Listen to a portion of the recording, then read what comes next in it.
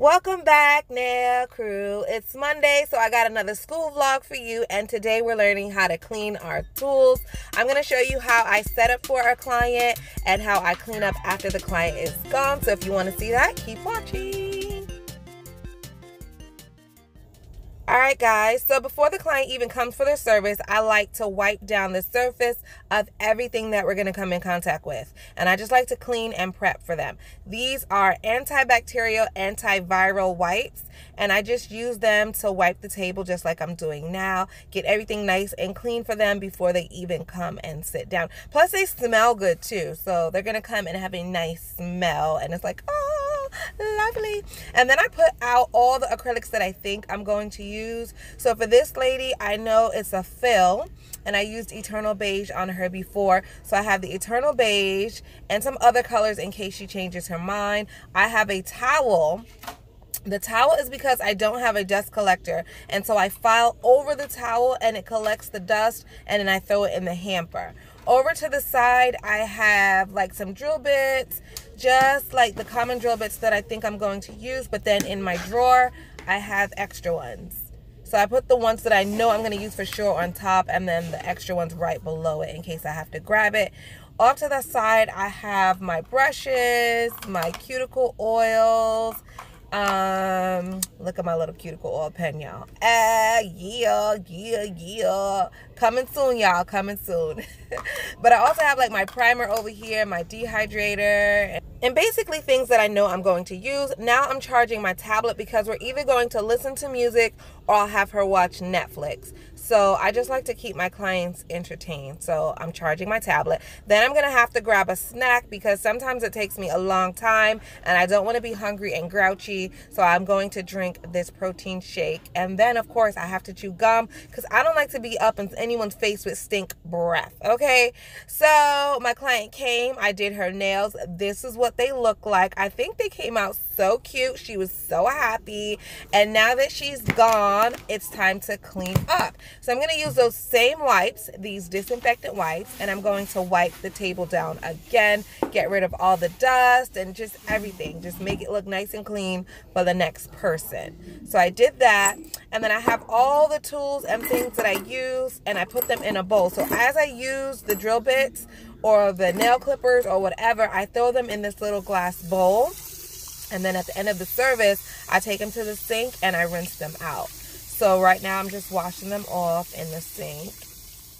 And now to prepare for the barbicide, the real deep cleaning. So we rinse them off, but we still have to clean them. Rinsing them off isn't cleaning them. That's just getting rid of some of the debris and things like that so that your barbicide doesn't turn cloudy with junk and germ and dust and all that.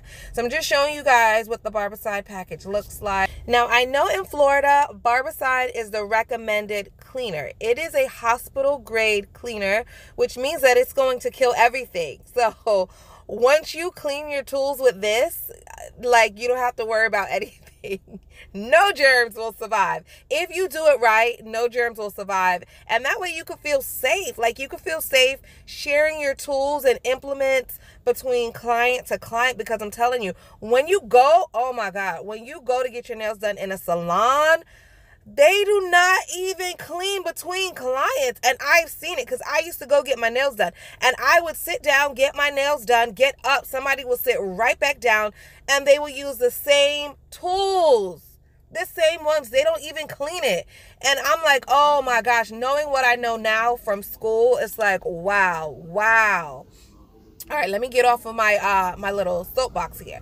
So in order to properly dilute the barbicide, the bottle says, put 2 ounces of barbicide and 32 ounces of water. So 2 ounces of barbicide, 32 ounces of water.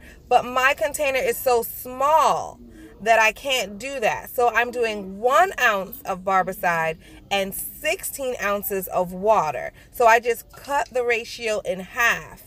But it should still be the same concentration, okay? So I did 1 ounce of barbicide and 16 ounces of water. And I'm just showing you here, if you have like this same little measuring cup, the 2 is clearly marked, but the 1 isn't. It's just that line right underneath it. So I'm just going to go ahead and fill it up to that one. And I'm going slow here because I don't want to waste it. I don't want to pour too much. Like, I want to get it right. So I'm pouring it in. Look how pretty that blue is. That is so cute.